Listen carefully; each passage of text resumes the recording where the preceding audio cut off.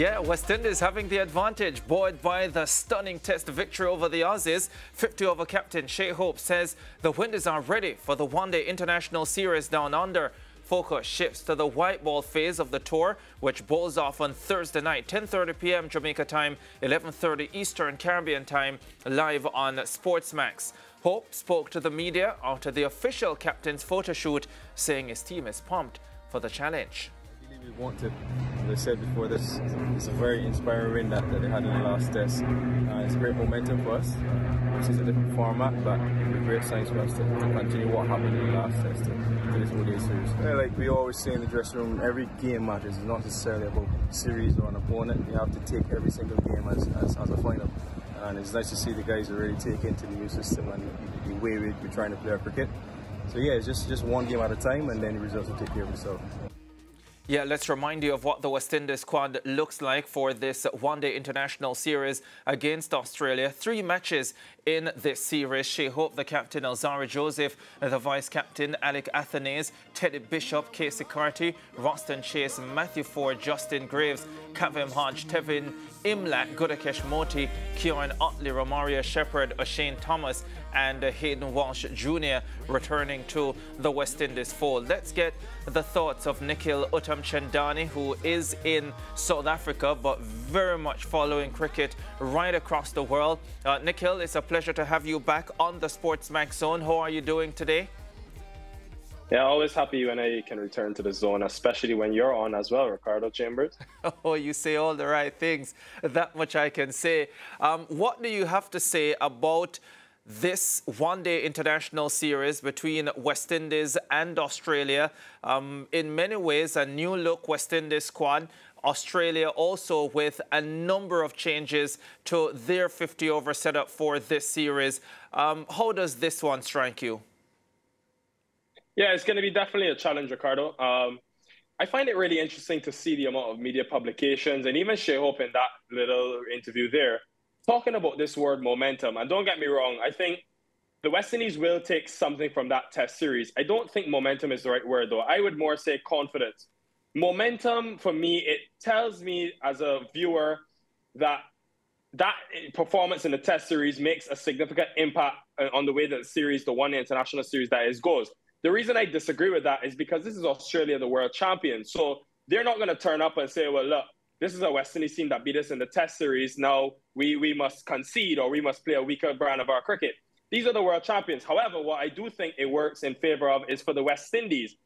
When it comes to confidence, I think you've got a young group of guys, many of them who just played their first one international series against England or in their first couple of series. What I believe that win does in the test series is give them the confidence to know, well, look, as dominant as Australia are and have been, we believe that we can defeat them. So I don't know if momentum is the right word, but I think confidence-wise, especially given that Australia have a few new guys, a few uncapped players as well, the West Indies will believe that they can compete. Whether they can beat them is another story. In these conditions will be difficult, but definitely excited to see the talent on show.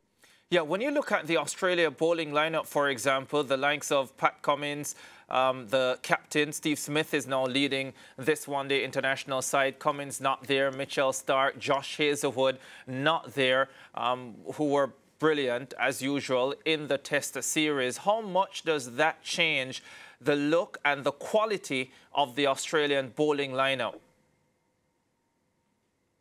Yeah, when I look at that bowling lineup, Ricardo, I think definitely pace is in abundance.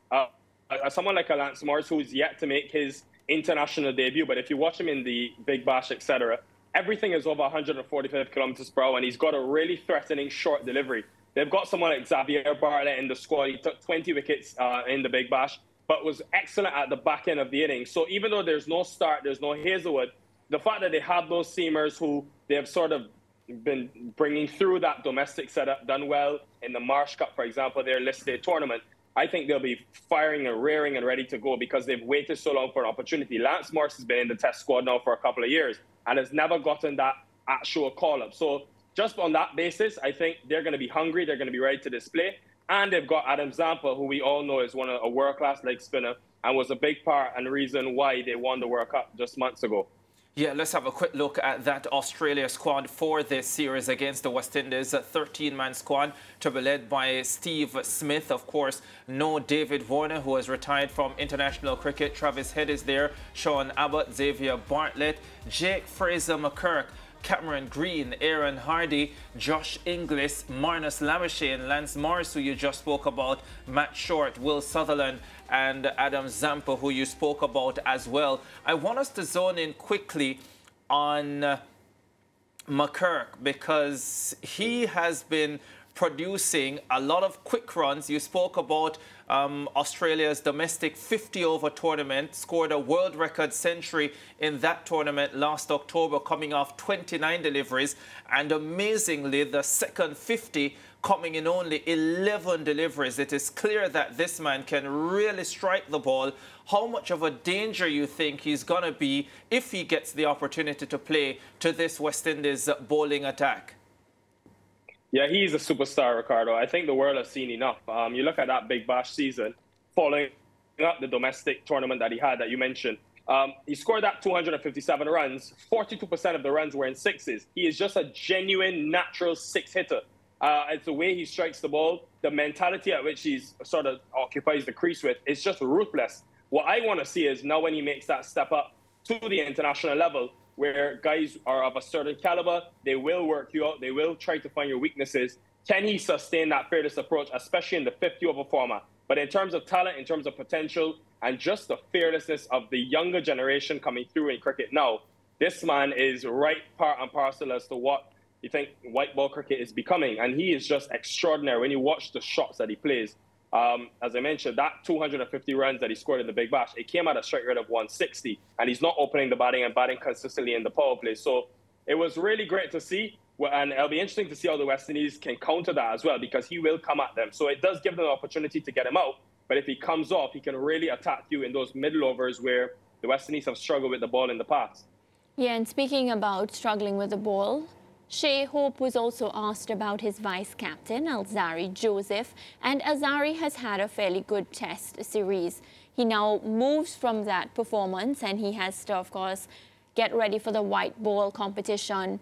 Talk to me, Nikhil, about your assessment of Alzarri and how do you think he's going to suit up and fare for this ODI series?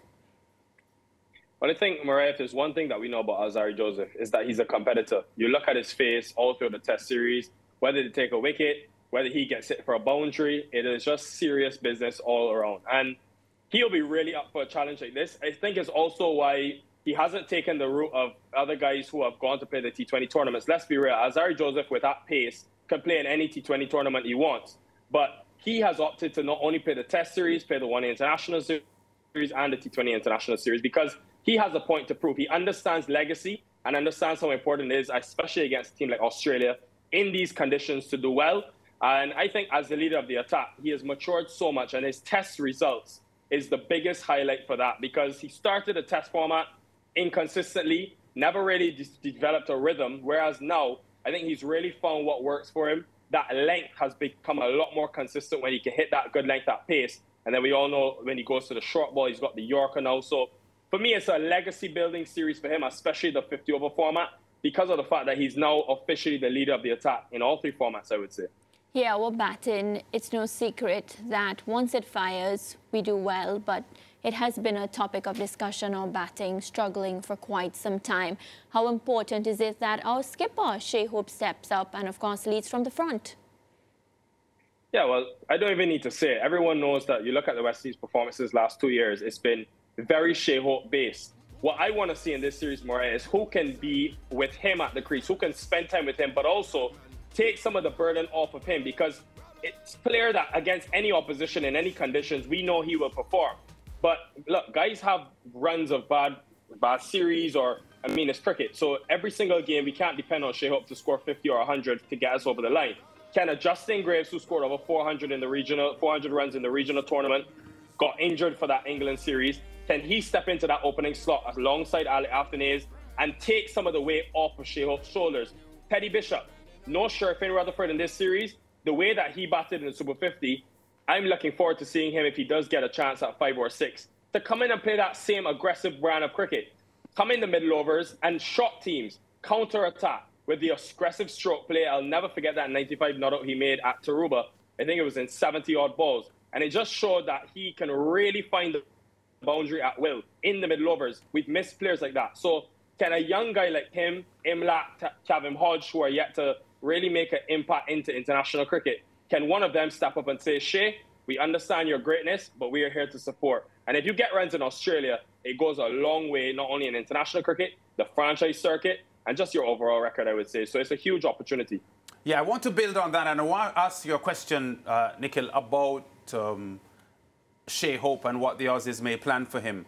But Athanaze, because he has so much quality, as far as I'm concerned, and didn't do very well in the Test series, how much do you think he will, or will he be more comfortable in this ODI series than he may have been in the Test series? I think definitely, Lance. When you look at the way Athanaze has come through, going all the way back to the U19 World Cup, he's always excelled in the white ball format. And I think he's going to have a very long career in the Test format. But why I think I've seen enough for him to do well in this series is because when I look at that England series of him opening the batting, a new role for him. Yes, he's done it domestically, but to do it in international cricket is quite new. And still, yes, he didn't really convert any of those starts into big hundreds, but I've seen enough against high-quality pace bowling Reece Topley, who's in one of the best white ball bowlers right now in the world when he's fit. And some of the other England seamers at times on challenging decks. I think Athanaze, he's very good against pace as well because of how strong he is square of the wicket. So I think on these pitches, and yes, he didn't have the most illustrious Test series, but I also think the fact that there's no Hazelwood, no Stark, no Cummins helps him in this one international series for sure. And just because of how good he is against pace, as we've seen in the Caribbean, I expect him to come good. And he'll know that he's been under some pressure and hasn't really been able to contribute to winning as much as he would have liked. So I definitely think he'll be ready for this series. And yeah, just the fact that he's so good against pace, I think he'll come good. Yeah, Nikhil, you were so good during the Caribbean Premier League with your predictions and subsequent to that as well in the Super 50 last year. So it's a new year, but I don't suspect that the quality has left you to make these predictions. So how is this series going to go? Yeah, unfortunately, Ricardo, as much as I want to say with the West Indies in the one-day international series, I think they're going to win a game. Don't get me wrong. I think I like them to win one game and challenge Australia. But I think that side, just because they're playing at home, and even the newcomers that they have been in and around that Aussie setup for a while and have just done really well domestically in the Marsh Cup and Big Bash. So I'm going to go Australia 2-1. Yeah, I wonder what you would have said for the Test series, but I guess we'll never know. Nikhil, we'll chat. I wouldn't have got that right. I wouldn't have got that right. I don't think anybody would have. Lance and Mariah, this is going to be another intriguing series following the Test campaign, where the West Indies team shocked just about everyone with their performances, especially in that second Test. This one-day international series provides another opportunity for a few of the young players to step up and perform and make a name for themselves. Yeah, I think the confidence from the Test, the fact that they would have been there having the conversations with the players that, I'd say, created history during that Test performance, I think they're going to be coming out with that same sort of energy. They're going to be having the conversations so that, you know, they too can feel that it's possible for them to go up against an Australian team and, of course, dominate. So, like Nikhil says he thinks they'll win one match. I'm giving them the opportunity to win two. I think West Indies is not going to be a pushover, based on the confidence that they have. Their brothers have already won that Test match, that second Test match. They're not going to be a pushover. So you think West Indies will win the series? No, I didn't say that. They're going to win. How many is it in total? It's 3. Oh, no. So I keep thinking it's 5.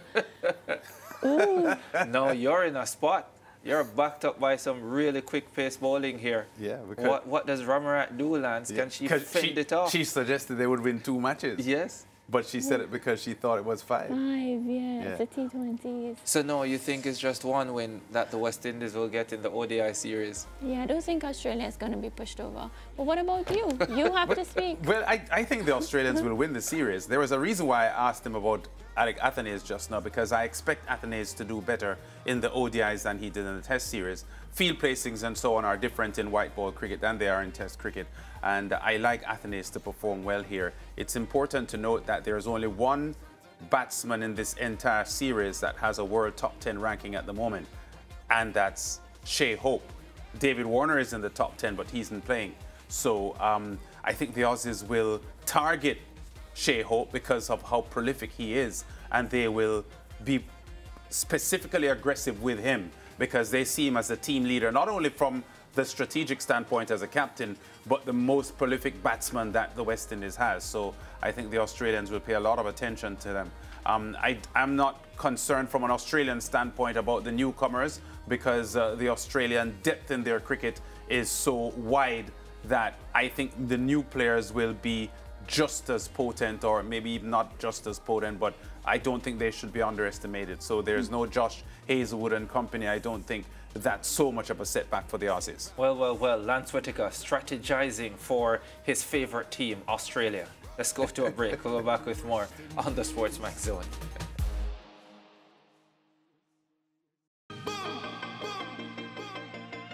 We roll up,